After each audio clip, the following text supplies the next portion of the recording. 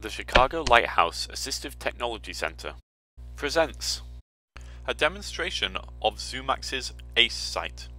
Hello, this is Luke Scriven here at the Chicago Lighthouse, and today we are going to look at another head-borne wearable device. This one is made by Zoomax, and it is called Acesight. So, without further ado, let's see what it can do. Okay, so this is what the Acesight looks like. It comprises of the headset, which we have here. Let's show you the back of that as well. And then we also have the controller, which is here. And there is a wire which goes from the controller to the headset. And just like the other wearable devices, this headset has a camera, which is found in the bridge in the front. And on the inside here, we have two video screens. And so when we're wearing the device, we are looking into the video screens. Wherever our head is pointed, the camera is also pointed, and so we will then see that image on the video screens. And using the controller here, we are able to manipulate the image so that we can see things better. So let's take a look at the control panel and some of the features which are available. And the first thing is the power switch, which is located on the top right-hand side. Hold that down. A green light will come on the front of the control panel to let us know that it's turning on. And on the video screens, I am now seeing an image which says Zoomax, so it's starting up. And now I am seeing the room. So it was very quick to turn on, which is really great. And the image is nice and sharp. One of the things about this device which really marks it apart from other similar devices is the refresh rate of the screens. And by that I mean that when I move my head, there isn't any image lag, so the screens can keep up with movement very well. With some other devices, that causes a problem. When you move your head, the image kind of stutters, and that can cause you to feel a little bit seasick. So with this one, they've really done a good job of reducing that, which is great. So with the controls then, the main controls are at the top here, and they're in orange. We have magnification, and these are the thing. This is the thing that we're going to be doing most of all. And so, if I want to look at something, I look toward it, and then by pressing my magnification increase button, I am now zooming in, and we can go up to 15 times magnification. So we can go nice and large, and we can zoom back to 1 times magnification as well, which is really good.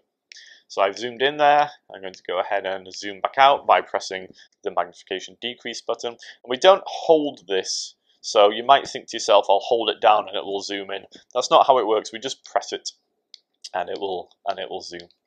Now, some of the other buttons on the face here, one of the really interesting ones is a circular one, which is located in the middle of the control panel. And if I press this, this is like an outlining mode.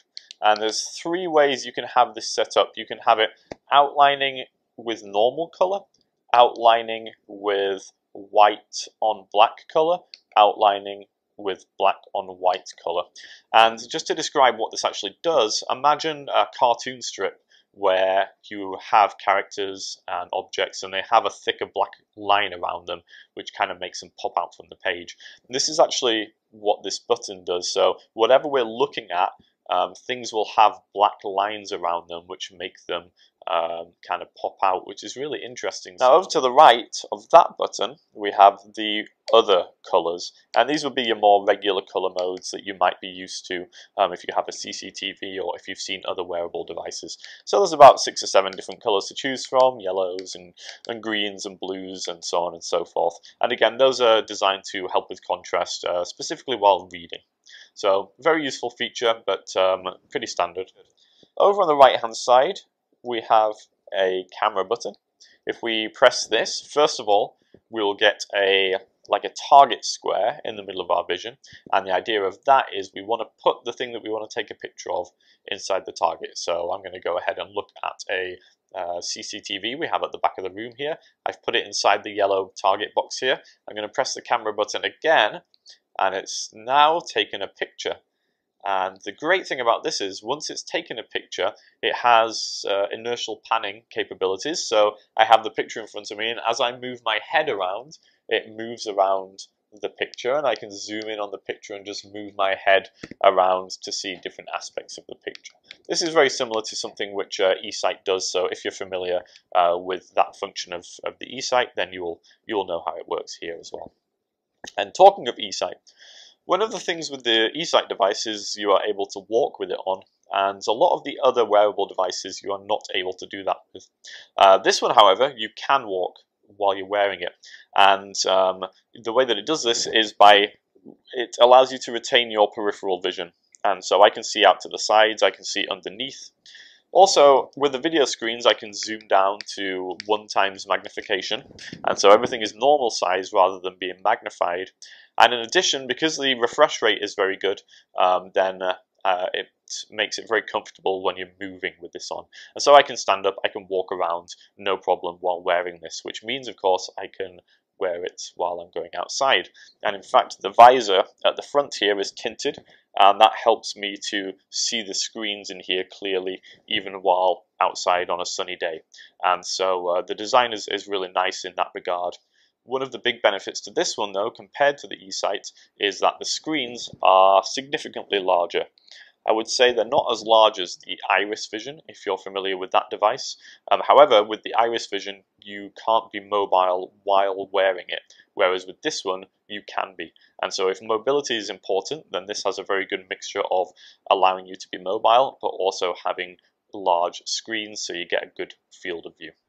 Another area in which the Acesight works really well is looking at electronic screens. And so some of the tasks which people often want to do with head-borne devices could be things like using a computer or watching television. And this device works really well in both of those scenarios. And that's because, again, of the refresh rate of the screens.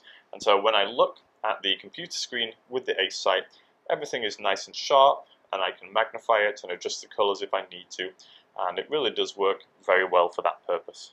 So my overall thoughts on the Acesight are that it's a very good device. It has a lot of great features. I especially like the fact that you can be mobile with it. I like the screen size, and I personally find the design to be very good as well. So there's a lot to like there, I would say. Acesight is currently available at the Chicago Lighthouse, as well as a number of other wearable devices and other technologies such as CCTVs, optical character recognition devices, and so on and so forth. If you're interested in seeing these, you can of course give us a call, 312-997-3649, or you can visit us online at lighthousetoolsforliving.com. Thanks a lot for watching. I hope this was helpful, and have a great day.